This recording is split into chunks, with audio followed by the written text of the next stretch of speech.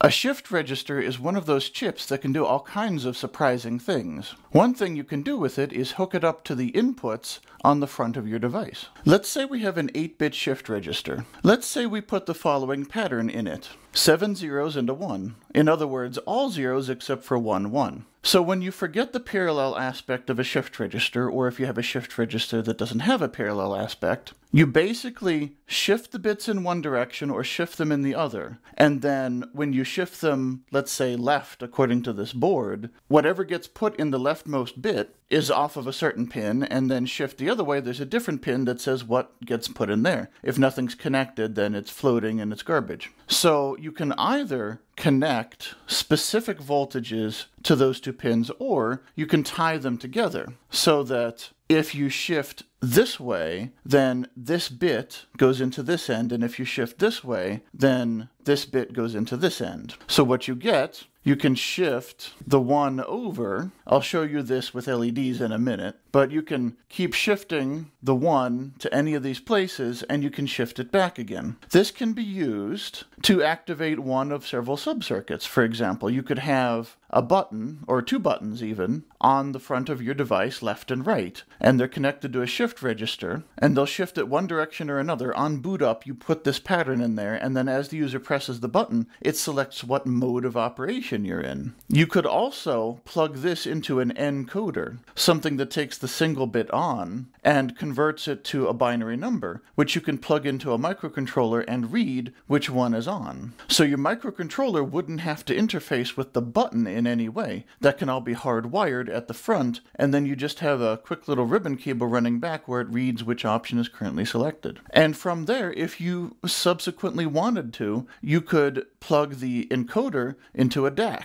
and by doing that, you get a variable voltage. So if you're trying to drive something with a variable voltage, sometimes doing it this way works because you could put the 1 through different resistors, assuming you have, a power amplifier or your shift register has power. But you could also put this into an encoder and put that into a DAC and then put that into something. And you could even do that if you wanted to read the input with an analog pin instead, which I wouldn't recommend. I mean, it takes fewer pins, but it's much slower, but whatever you want. The wonderful thing about digital electronics is you can just plug things together like a little Lego any way you want. But there's another trick. What if, instead of having it circular, instead of that, what if we hard plug on this end a 0 and on this end a 1? So when we shift this way, we add 1s. Every time we shift one way, we add 1s. And then, if we shift the other way, that one's adding 0s, so they go back to 0s when you shift the other way. This may be useful for you. So you can see you can have different patterns loaded to suit every occasion. So let me give you a more clear demonstration. So I have here a shift register with a few switches and my debounced button board and my output display board. These 8 bits are displaying the parallel output of the shift register as it is now, 5-volt supply. So unfortunately, the shift register I'm using right now requires 2 switches to be set to select the mode. In other words, there's 2 pins that select the mode, shifting one way or shifting the other. There are a million different shift registers on the market, so you would want to get one that has like a left pin and a right pin or something, so that you could have just a single push button connected to each one. I'm guarantee 100% they make it. But anyway, now I've gone ahead and cleared the output, and I'm going to shift a single bit in, so my device is now rebooted and I have my 1 put in there. I'm going to make it circular, and then if I shift one way, the 1 just keeps going around and around and around and around. And if I change the shift direction to be the other way, then the 1 goes the other way, and it'll just circle around forever if I don't have a malfunction. Let me fix that. So anyway, it'll go around and around and around, and you'll do this on a PCB rather than a breadboard that keeps having loose wires. Anyway, you get the point. So that's the circulating 1 idea.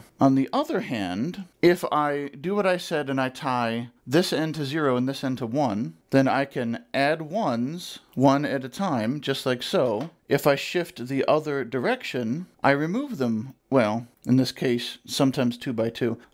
You get the point. Solderless breadboards are not always the best things in the world, but yes. See, it doesn't matter if I test to make sure it works beforehand, because in the meantime, I've touched the board and some wire has come loose, and who knows which one it is. But I assure you, this is working fine. It's just, you get it. So there. It works, you can believe me, I have a trustworthy face. I just don't have trustworthy breadboards. So yes, if you want to do something like this, make sure you buy a shift register that has a single pin, like 2 different clocks basically, a shift clock this way and a shift clock that way. In the future, I will go over the circuitry required to do a fancy little boot up sequence to make sure the shift register is initialized properly. But you can always just hook it up to your microcontroller in different ways. You could have a tiny little 20-cent microcontroller connected around to do the boot up routine, and then you turn it off again. There's options. So you can keep your bits going round and round in circles, and I'll be seeing you.